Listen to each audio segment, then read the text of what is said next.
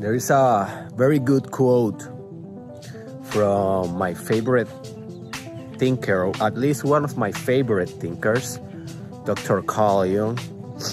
And he said something like, some of our greatest deeds are accomplished in dreams. And it's like kind of a weird thought, right? Like, what? Okay, we dream, and sometimes, yes, we conquer stuff in dreams, and we fight dragons in dreams, and we conquer a princess in a dream. Like, dreams are crazy, right? Like, random. So yeah, we kind of do things, but those things are not deeds. Deeds is what we are doing right now. Like, I'm walking on a basketball course, or you are going to work. That is a deed. Like, that is an action. That is something tangible, right? But what the hell it means when we are saying that sometimes our most significant deeds, so they are not only actions, but although they are actions, they are pretty significant. They are not only pretty significant, they are the most. So we have three weird things right now. We have that stuff in our dreams is action. We have that is also significant.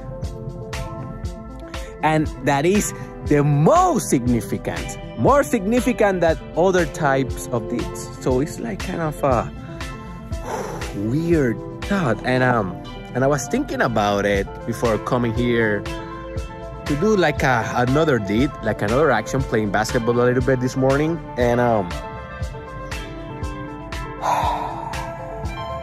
I am kind of thinking that is a hell of a truth.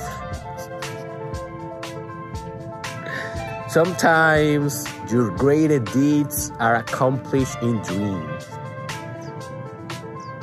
And not only dreams when we are sleeping, but also the dreams that we have awake, like the daydreams, the fantasies when you are imagining. Those deeds that are happening in a psychological dimension are also deeds, are also significant, and are the most significant.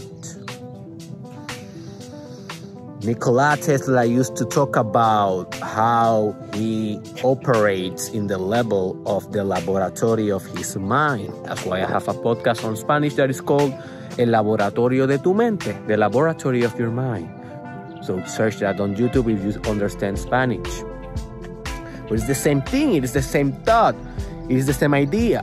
Like stuff that you make in consciousness or internal consciousness, because everything is consciousness, stuff that you made in that sphere, to put it a concept, are hugely fundamental for everything else that you manifest in your life. Sometimes, my friend, your greatest deeds are accomplished in your dreams. Never wake up.